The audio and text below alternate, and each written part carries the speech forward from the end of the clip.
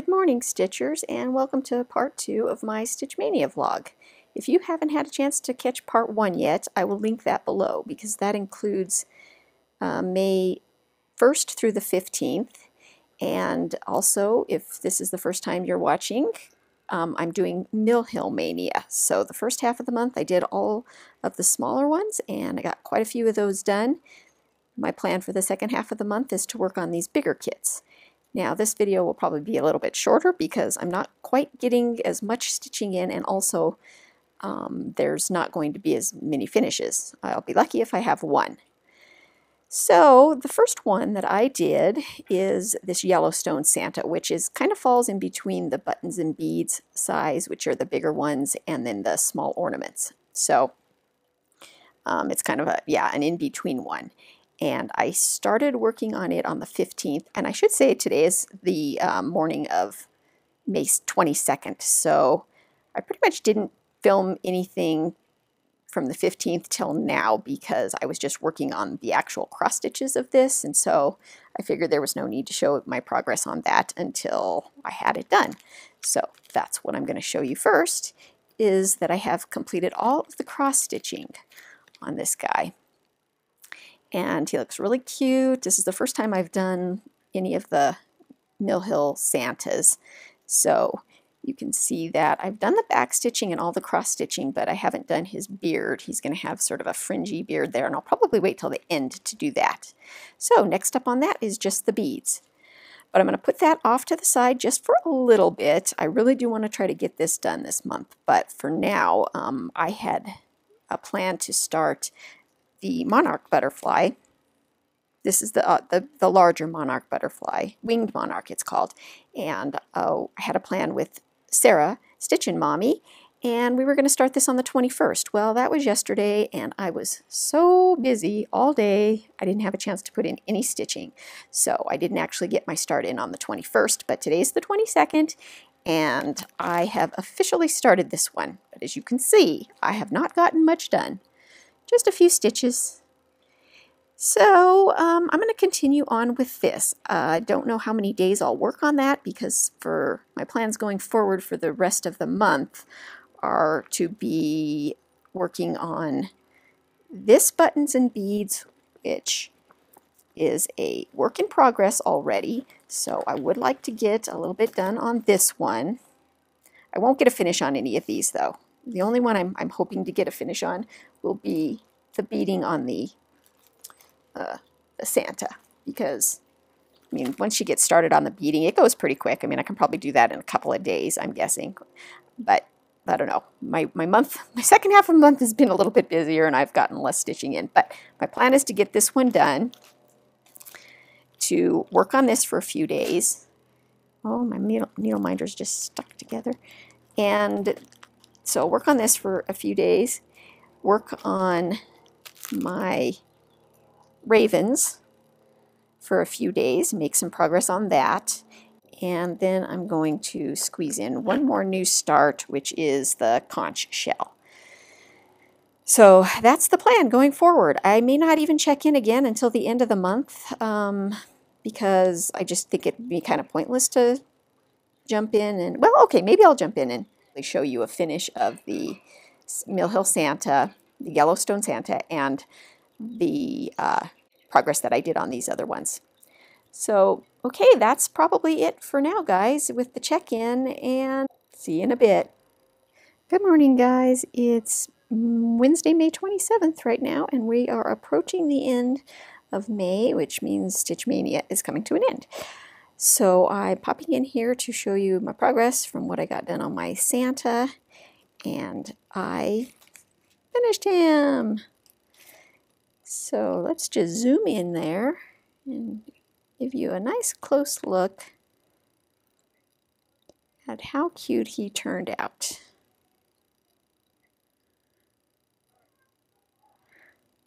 I think he turned out so cute. I was a little nervous about doing his little fringe beard there, but it was easy if you just follow the steps. And the only mistake I made is right there was supposed to be 3 yellow buttons, and I put a blue bead there instead. But I figured it didn't really matter. So yes, he's got, if we lift his little beard up, you can see it's attached to just, yes, if you just follow the directions, it's really easy to do and just turned out to be so cute. So that makes now finish number 7 for the month. And that will be the last one I get finished. There's just no way on these other ones that I could finish it. So what I did is, okay, I think on my last clip, I had showed you that I did start Monarch Butterfly. So that's what I did. I started Monarch Butterfly on the 22nd, and I only did just a little bit that day, and then on the 23rd I went back to Santa and I did the beading on the Santa, and then I came back to this and got this much progress on it. And I haven't really gotten much stitching time in, so this is it. I basically got all the black done and the fuchsia pink, and then I'm starting in right there on the orange color. So I'll probably finish the orange color today. You can see it's just the dark orange. There's not as much. It's just one of the colors in there. So I'm going to finish that today. Yes, I would have liked to have had more time to dedicate to these two, but it's going to look like I'm going to end up with working 2 days on ravens, which is already a work in progress. So I'll add 2 days worth of work on that. Actually, let's open that up. Oh, and those of you who have a very keen eye may have spied in the last clip that I had my pajamas on, which wasn't supposed to be revealed, but since it was, I figured I would go ahead and just stay with the theme. So today's pajamas are brought to you by these cute little frogs.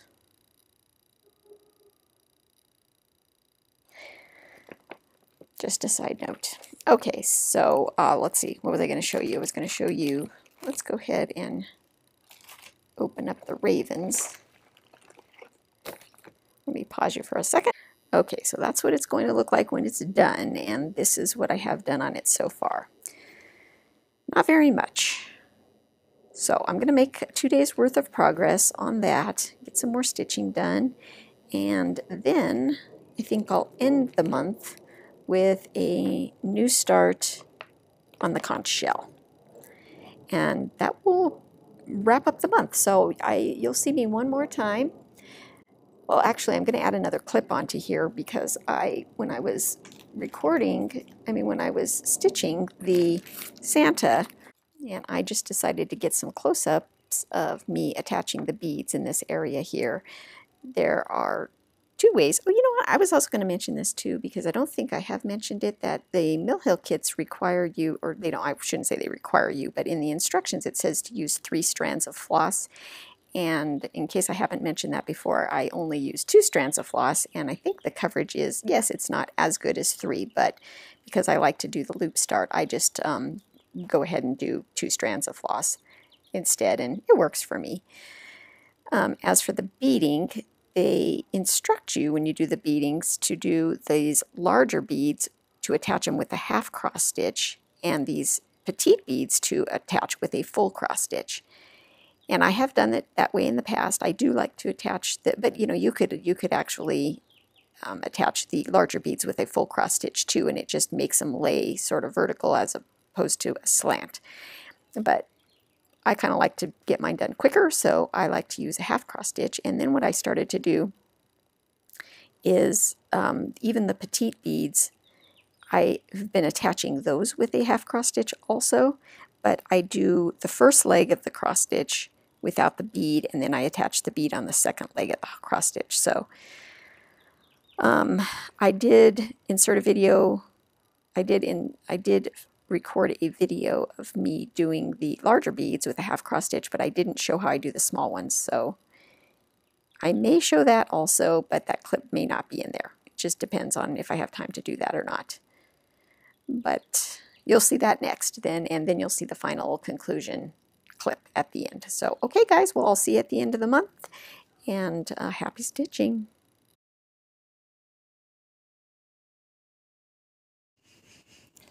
Okay, I'm going to attempt to try to show you some different ways to attach beads. Now, I am by no means an expert, but there's only so many ways. that you can attach beads. So I thought I'd first start with probably the least recommended way would be to do a bead on top of a stitch that's already there. So I've already done the cross stitch, and then if you want to just grab a bead and then put it, now I'm doing this with the camera in front of my face, so this may not be pretty, but anyway, you can see that that is how a bead looks on top of a cross stitch, and it doesn't really lay very well because it's got that stitch underneath it. And that was just kind of a demonstration to show you that that's not ideal. Now, I'm not saying it can't work. I mean, maybe for your particular project or what you're wanting to do, because, you know, maybe if you did another stitch with another bead next to it, it may help that one lay flatter. So it's just one option. Okay, so now the next option, I'm trying not to make this shaky, but just couldn't really put this in a hoop. So the next option, when you get Mill Hill kits, let me see if I can show you. It comes with two sizes of beads, a petite and, let's see if you can see there. So the blue ones are the bigger beads, and then the white ones are like a petite, and they're smaller. And when you do the Mill Hill kits, they recommend that you attach the bigger beads with a half cross stitch. Now this is where you don't put a cross stitch, so it's kind of like, you know, a blank spot. Like a blank, you would leave the beads, you know, the bead areas empty, and then you would attach the big ones with a half cross stitch, and then they recommend attaching the small ones with a full cross. Now I'm going to show you when you attach one of the beads with a half cross stitch. Actually, I should probably come up first, so let's do one with a half cross stitch, which is pretty much like you would think. You just come up, grab a bead, and then go down either to the right or to the left, however you prefer to do your crosses. And then as you can see, it lays just like that. Okay, so let me go ahead and do just another stitch in between there just to kind of hold it in place like that. Okay, so you can see that's how you would attach the bigger ones. And then they recommend attaching the smaller ones, the petites, with a full cross. Now, it's going to be a little tedious for me to show you it with a tiny bead, so I'm just going to take a big bead again, but show you that the technique is still the same. So, let me come up. So what you would do is, right before you get ready to take your stitch, you grab a bead, just like we just did with the half cross stitch,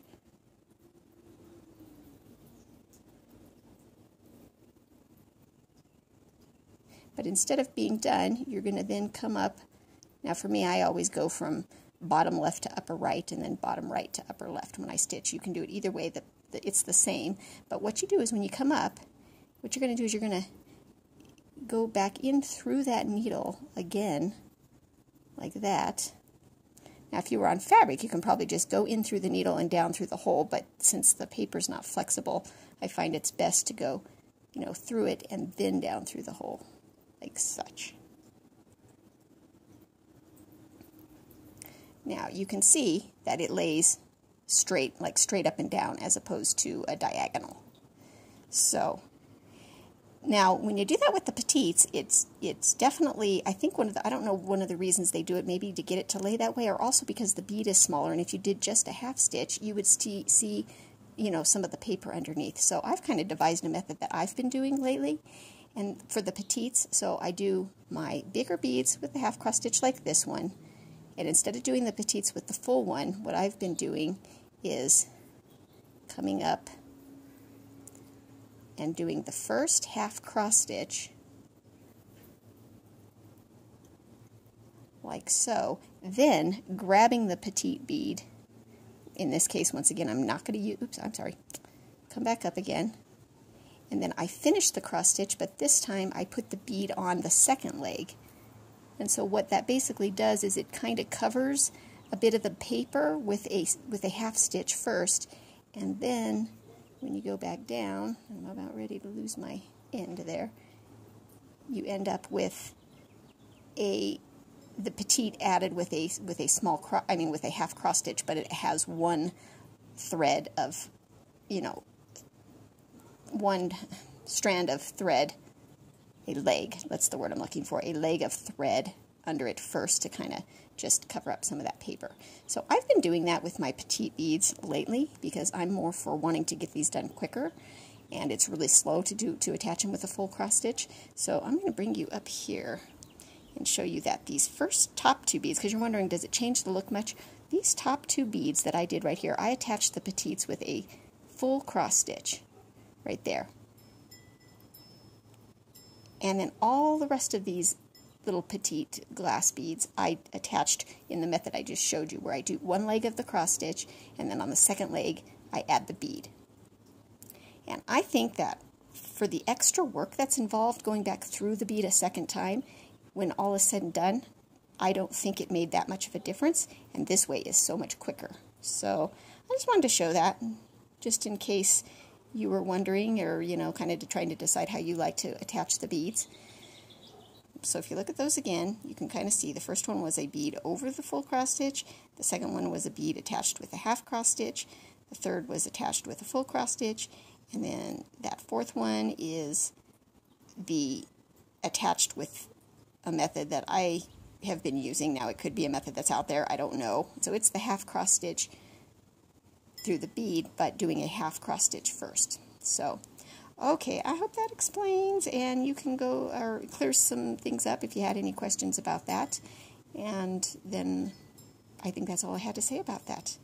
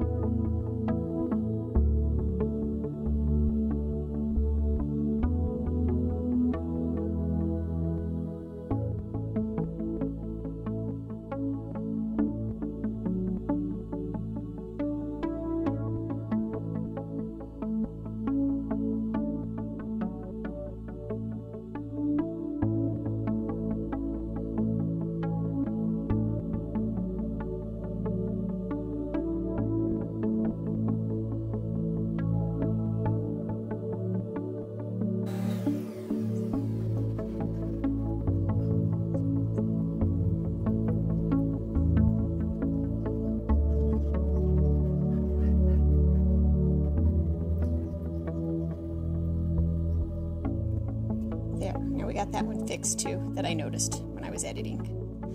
I left some stitches uncrossed.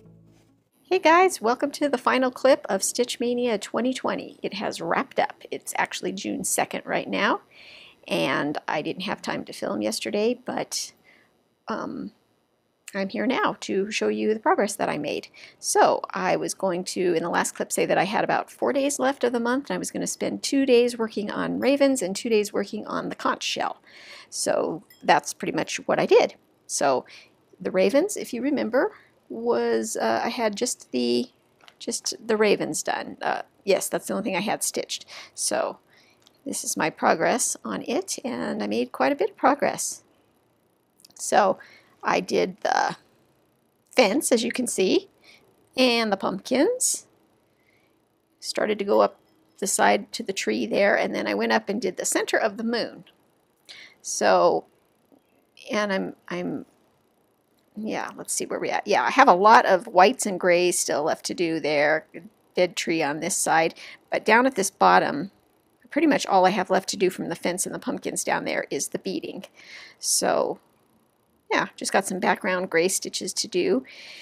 And that's about it. So earlier in a clip when I was talking about how I always like to use 2 strands of thread just because then I can do the loop start, well, I've decided that I'm going to sort of alter that statement a little bit and say that the white really does look better if you use 3 strands, even though white stitches just never look nice anyway, wouldn't you agree? I mean, I kind of think as stitchers, we all know that stitching with white is kind of a pain because, you know, they just never look nice. So, and especially when you use 3 strands, they look kind of ratty, but, you know, who's looking that close? It does give better coverage, though. So I would say on these Mill Hill kits, if you have to use white, it's best to use 3 strands. However, I still probably, depending on the design, might not always use 3 strands because I like to do the loop start. And if you don't know what the loop start is, just Google it. Loop start cross stitching. It's amazing. It will change your life if you don't know how to do it. Okay, that's it for that one. And once again, I didn't want to put it down because that's what always happens. What is this little white fleck I see on there? Just part of the paper. Anyway, when I was working on the Monarch butterfly, I didn't want to put it down. And then when I got onto this one, it's like, oh yeah, I just want to keep working on this. And I had a slight moment where I was thinking maybe I won't start the conch shell and I'll just work 4 days on this because I wanted to make some good progress. But then I thought, well, there might be those of you out there that might be looking forward to seeing me start the conch shell. So I put this one aside and I brought out the conch shell to do a start on it with only 2 days left in the month. So I started stitching it, and as you could see right there, this thing is full coverage. Some of the buttons and beads are full coverage, and sometimes they're not. But they do have quite a bit more stitching in them. But I thought, you know, I gotta really speed up my technique, and I've been trying to do two-handed stitching for like years, and I've never mastered it, but this year I actually did get better at doing two-handed stitching. So once you're doing two-handed stitching, it's kind of hard to go back and do one-handed stitching because it just feels so slow. So I was trying to think of a way that I could do two-handed stitching with the Mill Hills because they are on perforated paper, so you can't put them in a hoop. So I just decided to experiment a little bit. And oh, by the way, I'm not wearing pajamas today. Today's video is brought to you by my jean shorts, ratty old jean shorts, or jorts, if you will. Yes, because it's hot here and it's actually later in the day, and I'm actually dressed today, so hey, there's that. Having a little bit of a issue over here, so you can just stare at my ratty old jorts for a minute. Okay, I decided to experiment by stitching some fabric onto the perforated paper to make an extension, a fabric extension that I could then put in a hoop. So it worked out well. I'm actually wasn't sure. I was prepared to break a needle on my sewing machine if that were to happen, because perforated paper kind of falls somewhere in between a paper and a plastic, like a coated paper and plastic. So I wasn't sure how my sewing machine would deal with it. And let me flip you over here just for a second so you can kind of see. I just used, if you look right, I'll point with this, there, I used a very large basting stitch. And you know, my sewing machine just stitched right over that paper without an issue at all. So yeah, I just used that real large basting stitch so that it would be really easy to take out when I'm done. And that allowed me then to put it into my, oh, this is a, just in case somebody asks, I'm sure they will, this is a Morgan hoop stand that comes in, so it's got the hoop, I think I have the 7-inch and the 10-inch, so it has a hoop on the bottom that's 7 inches and a hoop on the top, or vice versa, you know, depending on which one you use. If you're stitching with the small one, then the bigger one's on the bottom, but it comes with these legs that pop out. They just slide off like that. And you can use just the hoop by itself, or you can put the legs in it and use it as a lap stand. And I always remove this, the third leg, when I do that, just because I have more movement of my hand under there. So this is probably really hard to see so up close. But what that allows you to do then is have one hand underneath and one hand on top, and you can do two-handed stitching and therefore stitch quicker. And this is the progress that I got on that in 2 days. So I think it's really, really turning out pretty. I love the colors, and just bonus that this fabric I chose really coordinates with it well, wouldn't you say?